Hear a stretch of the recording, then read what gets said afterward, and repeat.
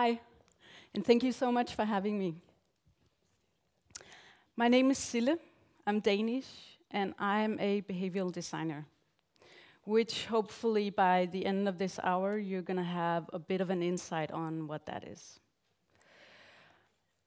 I'm originally from the Royal Danish Design School, but I have spent the past 8 years developing experiments with behavioral researchers on how to change human behavior.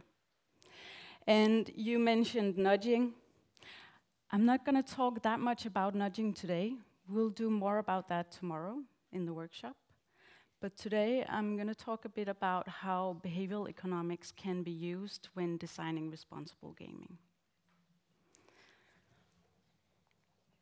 Let me just start with introducing my team, because the type of work I do, I can't do by myself. So I work with this awesome team of behavioral economic skilled people, psychologists, and designers.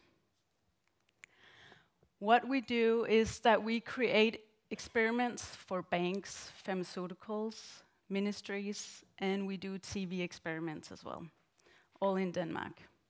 And then we lecture on behavioral design and how to create solutions on different arenas.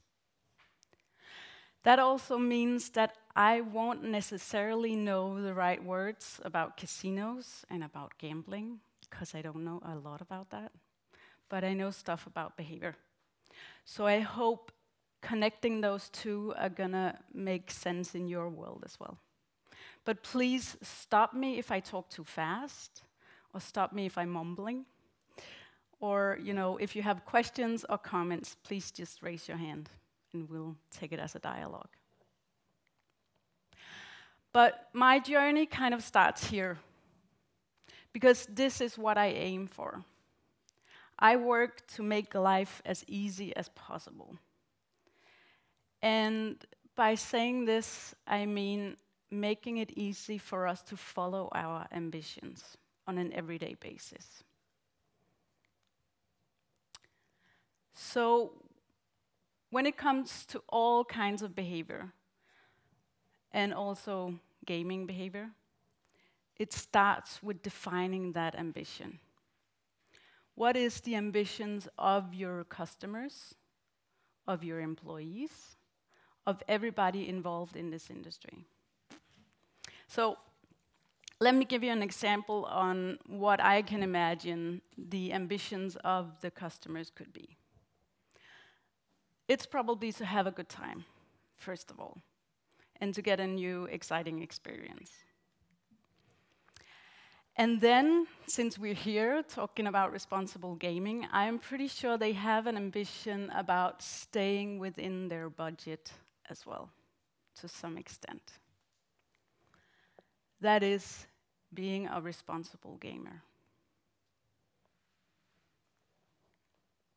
So, with that in mind, we can start working with human behavior. But what happens a lot of the time is that we choose a certain model to build our solutions around. And this human model is called the rational agent. This model and this human image has different qualities. He has well-defined goals, meaning that he wakes up every morning with like 450 well-defined goals. And all day long, he maximizes his behavior to follow those goals. That might be to save money, to be healthy, to get on work in time, all of those different little goals that we build our everyday lives around. So this rational agent, he makes statistical risk assessments. So he takes in data and knowledge all day long, and he maximizes his behavior to reach those well-defined goals. That means that he's rational. So he makes all his choices based on knowledge, motivation, data, all types of information that he gets from his surroundings. And that's really great, because that means that this human being and this model is in a certain state of mind. He is in a cold state of mind. which is a state of mind that is knowledge-driven. So in this state of mind, we are always rational. So we always do really well research before we choose, and we behave in a certain way. So it's always behavior according to what we know is the right thing, and according to what our starting ambition was. That means that if this rational agent should in any way conduct himself in a responsible way, it would just mean to just stop whenever he reaches his own budget. That would mean that he would just stop gambling once he starts losing.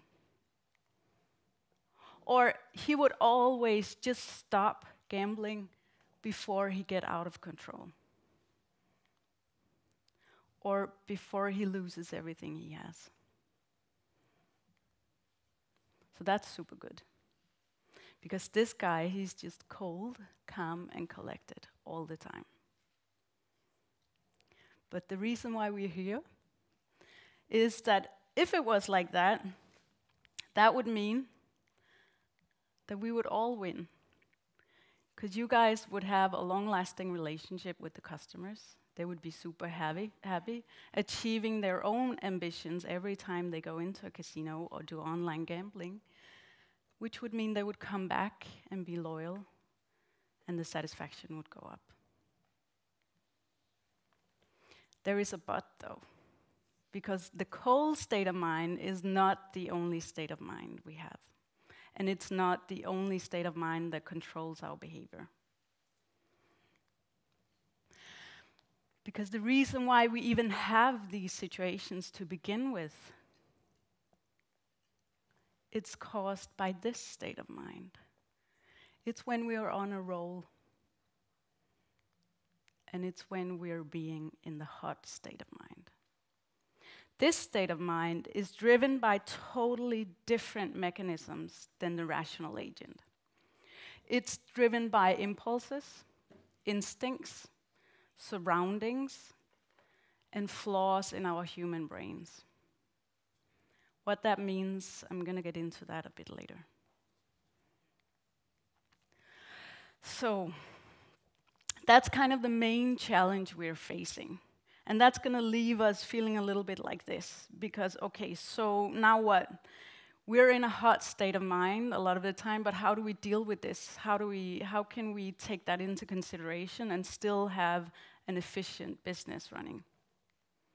Well, we got to start by redefining that human model and that image on how human beings work. Because actually what is defined within behavioral economics and cognitive psychology is a totally different model. And that model looks more like this. So this is the actual challenge that we're facing when we're talking about responsible gaming and behavior in all arenas, actually. Because the challenge is this: 80% of the time, we have conflicting goals. So we don't wake up every morning with well-defined goals that we maximize our behavior to follow all day long. We want to save money, but we also want to go on sales. We want to gamble, but we also want to stay within our budgets. We don't do risk assessments based on knowledge and data. We do them on instant impressions, which comes from our surroundings, from our pack mentality, and different types of flaws in the brain. And that means that 80% of the time, we are irrational beings. So this is a totally different model than the rational agent. And we have to take that into consideration when we work with the gaming behavior. So that still leaves us a bit like this. Well, okay, that's fine. So now we have a different model, but so what? What can we do? Well, what we should be working with is to find ways to get people and customers to move from being in the hot state of mind to the cold state of mind. That is kind of the task we're facing here. How do we ensure that they move from being extremely hot to being cold and reflected at the right time? Moving from irrational behavior to rational behavior. And doing it at the right time, because the time is crucial here. So it's not about getting customers not to participate, not to spend money, not to interact. It's just about getting them to step out of the hot state of mind at the right time, before they reach that state, or before they get out of control, or before they have a feeling that they're spending more than they intended to. And there's going to be different intentions. So of course, these type of solutions should be flexible according to what kind of ambitions you come in with. But this is all about helping customers to follow their good ambitions on an everyday basis and going to casinos.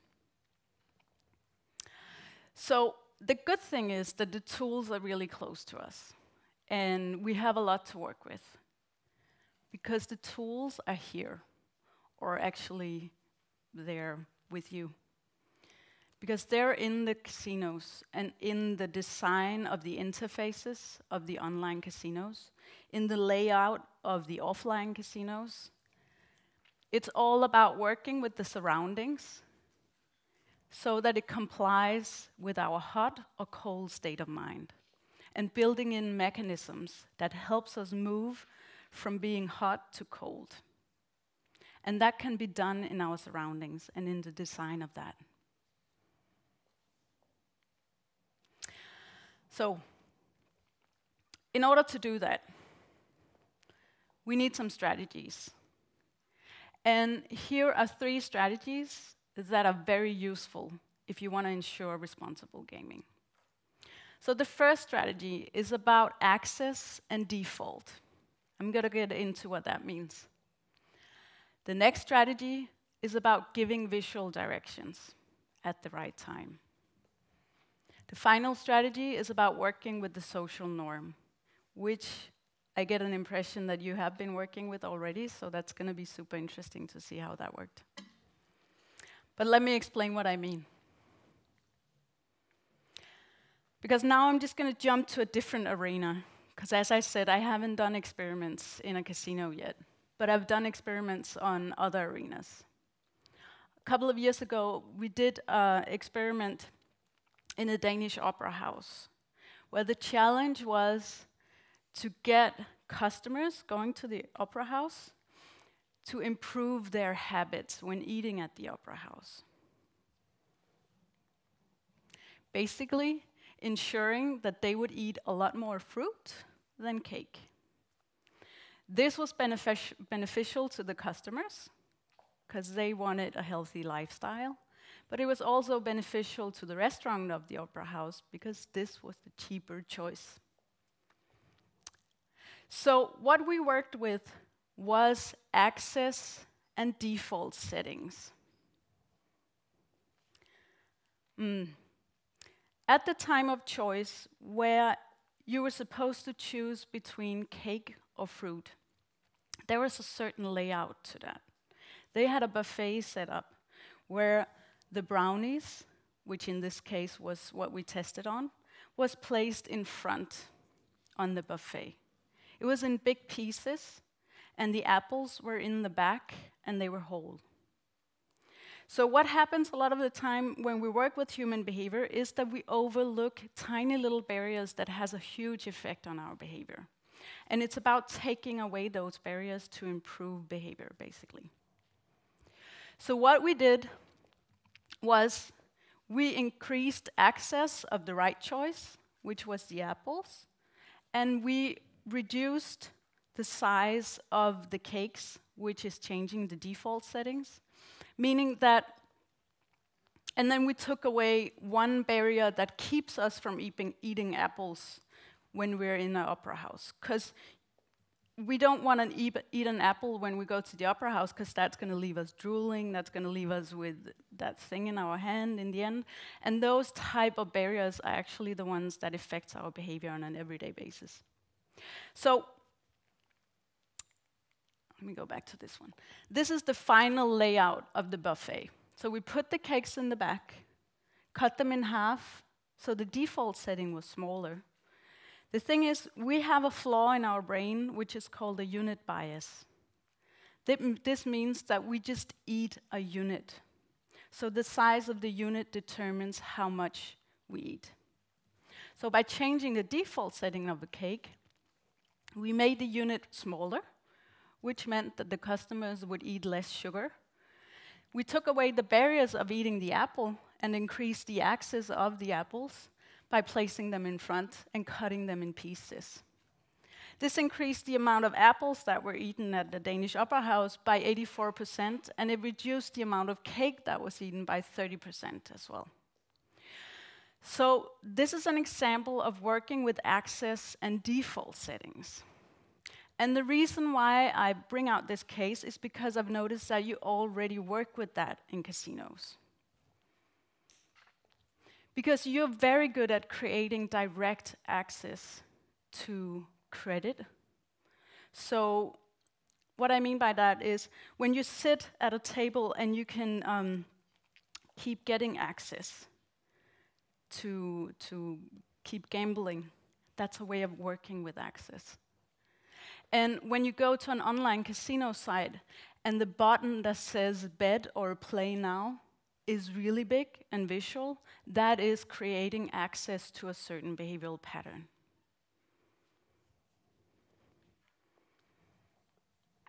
So let me move on to the next strategy that you can work with, because that is giving visual direction.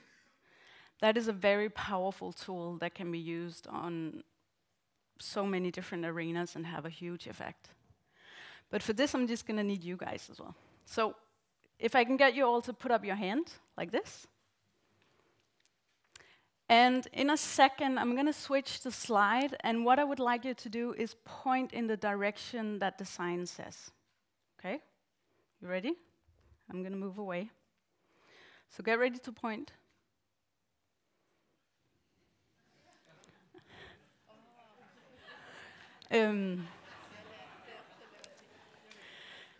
There is something happening in our heads when we see this. So basically what is going on in our brains is that our impulses, which is what I also call the hot state, you're not hot right now, but you know, that impulse way of thinking is visually based. So the first thing we do is that we follow visual directions. Secondly, we start reading, oh, okay, it said something else. When we work with responsible gaming, this is the kind of tools that we can use as well. Being visual, give directions at the right time. I have a case where we use this. This is on a totally different arena as well, but it actually kind of fits into your universe as well.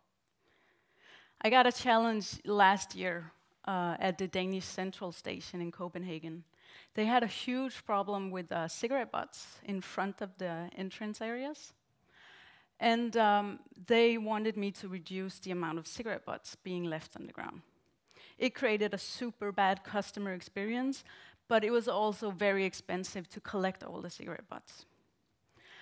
So what we did is we created a baseline test where we collected 8,000 cigarette butts in 7 days in front of the central station. And the choice architecture, which is the surroundings of the central station at that time, only had one direction in front of the central station, which was a written sign saying, throw your cigarette butts in the bins. But nevertheless, there were 8,000 cigarette butts in front of the station. So what we did was we took away that sign, and then we added visual directions instead. This is just from the test scenario, and this is done with duct tape and little stickers and stuff like that. So we added a really clear visual indication of where are you supposed to smoke right now. We added a solution, a bin to put in your cigarette butts, which is crucial when you want people to do the right thing. And then again, visual signs and cues giving people direction. And then we counted cigarette butts again. And it turned out that we reduced the amount of cigarette butts in the wrong areas, which is outside of the bins, by 30%. And then you can go, well, okay, so that's funny or interesting. What can you use this for? Well, the central station in Copenhagen Airport used this to actually create evidence-based decisions, meaning that since this test was done, they implemented these kind of smoking areas on a permanent basis on train stations all over Denmark. Because now they had a test to base their decisions on.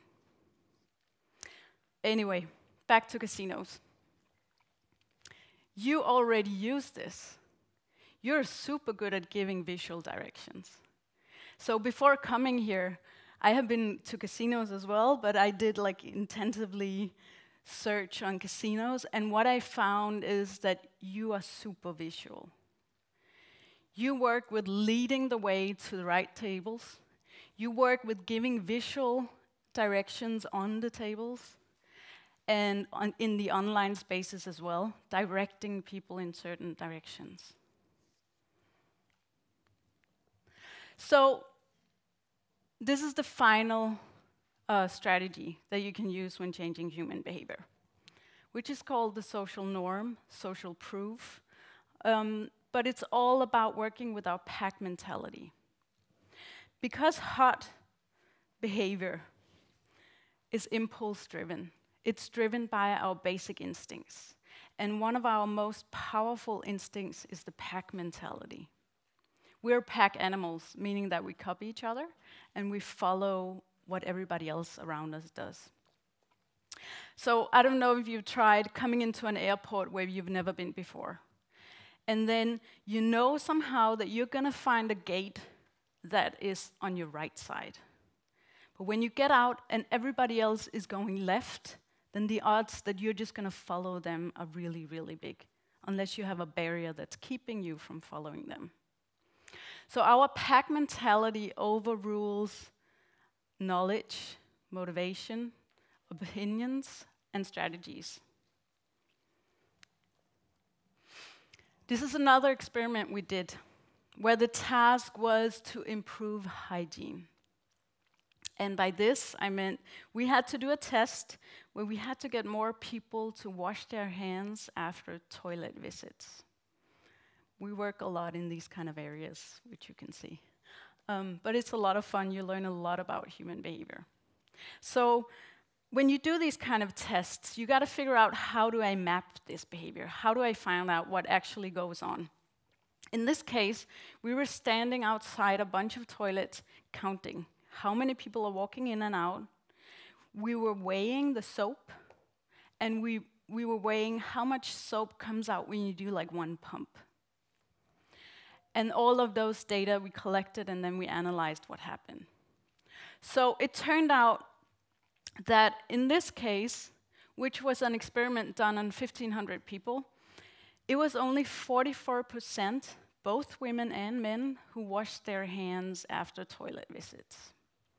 Which the consequences of that is sick days. You can just imagine what kind of germs we have on our hands.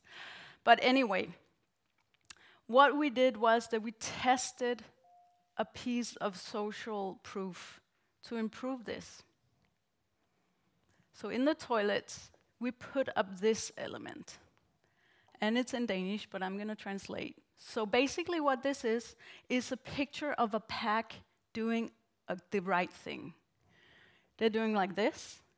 They look like that because the customers we were experimenting on were dressed like that. So we're imitating their pack. And down here is a visual direction. And then it says, we wash our hands with soap. So we added that element. And then we kept counting. And what happened was the amount of men who started washing their hands with soap after toilet visits went up by 12%. And the amount of women washing their hands with soaps went up by 52%.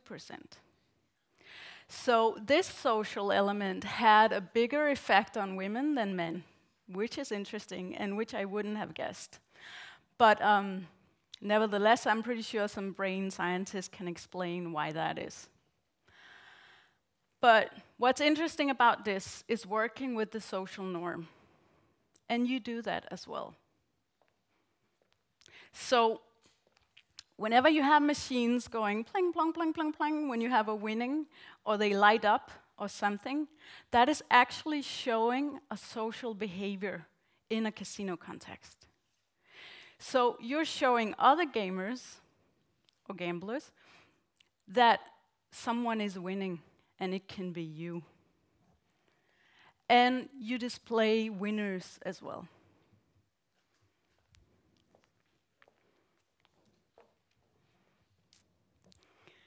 But hey, so you're actually using all these strategies already. But that's where we gotta stop and go, well, okay, so wait a minute. What is the problem even? Like, why are we here? Because you're already using these strategies, and you're using them very efficiently. Well, that is also what is causing the problem, because you're very good at using these tools. And that means that we never get to leave the hot state of mind. So by staying in that impulse-driven behavior, that's going to keep us follow one path only. And that's not going to leave customers to stop and become cold and make reflective, rational choices based on what was my ambition when I came. But they're going to be left in a hot state and just rolling. And this is where we see the situations that might not be what the customers wanted when they entered. So, if I have to give my point of view on what designing responsible gaming is about, it's about using these strategies that you master very well, but use them differently. And doing add-ons. I'm not saying that you should change the whole strategy of how the casino world works, because that is also why we are gamers, and that's also why we come to get that experience and that excitement. But it's just starting to be aware of how do we use these strategies, and how do we use them in time and space. And how do we use them regarding to moving from a hot state of mind to a cold state of mind.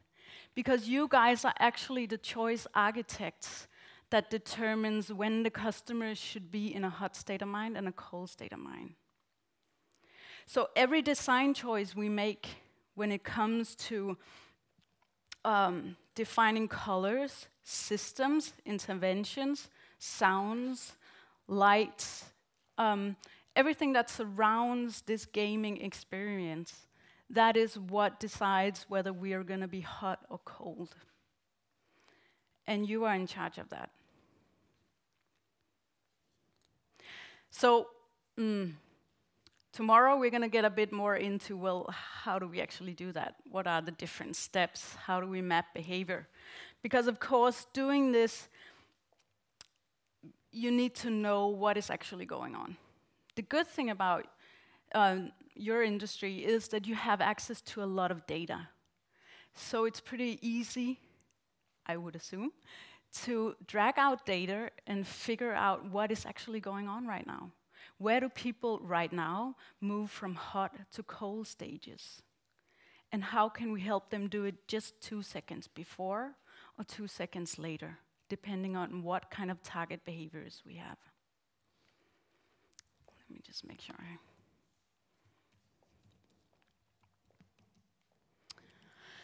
So It's about getting to know these different situations. What is going on around this situation where we end up spending more than we intended to? And maybe end up spending everything we have and selling our families and houses and stuff like that. I'm not assuming that happens too often. But if we want to start working with this, we got to map out these situations. We got to get to know them. We got to get to know the interaction patterns around it. What happens? Do you normally lose 3 times, and then once you've lost the 5th time, you are so much over your own budget that there is no turning back? So that is the first step.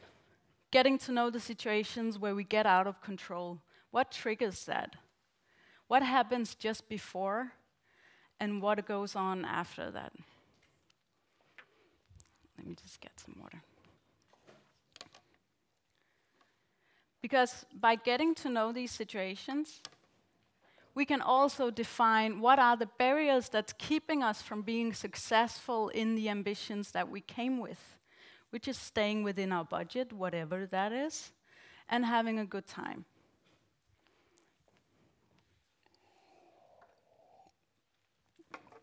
A lot of people coming in. Are there more? No? Just tweeted you something of what you say, so now they're popping in. Oh, okay, awesome. Great. Okay, so some of the strategies that you're already using, we can do add-ons and figure out, well, there are more people coming in. Hey, welcome. Come on in. So we can actually use them in a different way to create different results sometimes. Not every time, of course, which is going to be totally against the nature of your industry. But we can figure out, well, instead of the Apple experiment, where I took away barriers, then we can figure out, well, how can we add barriers? Because the whole problem here is that 80% of the time, we are driven by impulses and instincts, which means that access is everything.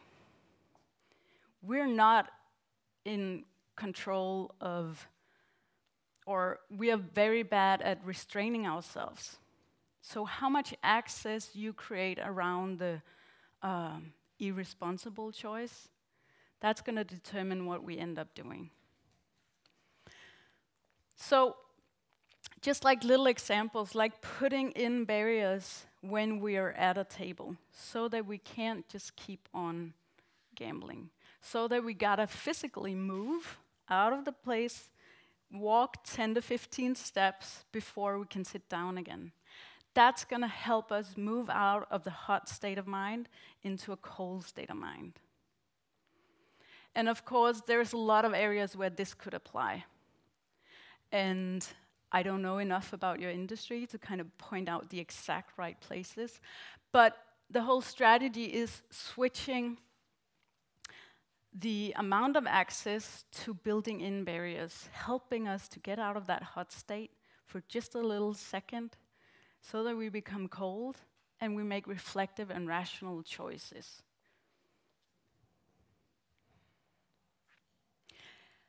Then the whole idea of giving feedback. So right now, when we get feedback from slot machines, for example, it's going to be bling, bling, bling, bling, bling every time someone wins. That's a certain kind of feedback, giving feedback on a winning behavior. But what if we started giving feedback on budget limits as well? When have you reached your own limit? And can we build in reminder systems, waking the cold thinking at the right time? So there are experiments in this field done in various areas where we do pop-up things. We do built-in barriers. For example, in computers, when you want to erase your files, you get a little sign saying, "Are you sure you want to empty the trash bin right now?" That's a barrier and a feedback mechanism keeping us from doing something stupid or something that doesn't comply with our ambitions. And we can build in mechanisms like that as well, whether it's online or offline. But doing feedback mechanisms on how far or close are you to your budget limit. And then display another social norm. Display the social norm of not necessarily the spenders, but the people who are actually able to move out of the hot state of mind and into the cold and stay within their budget. And it sounds like you have been giving feedback mechanisms as well on various data. So that's going to be exciting to hear about. But so you see how it's not about doing a completely different thing. It's about using the mechanisms that you use already and getting as close to the decision making as possible and helping customers get out of the hot state of mind at the exact right time. And doing it without killing the party, of course, because they are there to have fun, they are there to experience the rush and to be hot. You just gotta make sure that by the time that we know they're crossing a line where it's not fun anymore, that's where we get them out of the hot state and into the cold. Because then the assumption is that we're gonna get a long-term relationship, long-term loyalty and satisfaction. Because if they experience that you actually provided the service that helped them comply with their own ambitions, which was both having fun, spending money, but also stopping at the right time, then that's going to increase satisfaction and make them come back. And what you're actually doing is making life as a gambler a lot easier.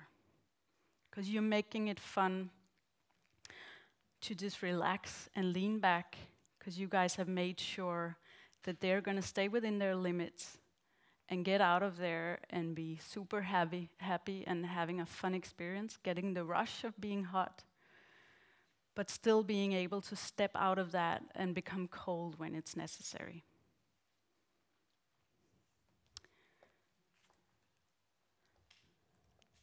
And that's actually all from me. So.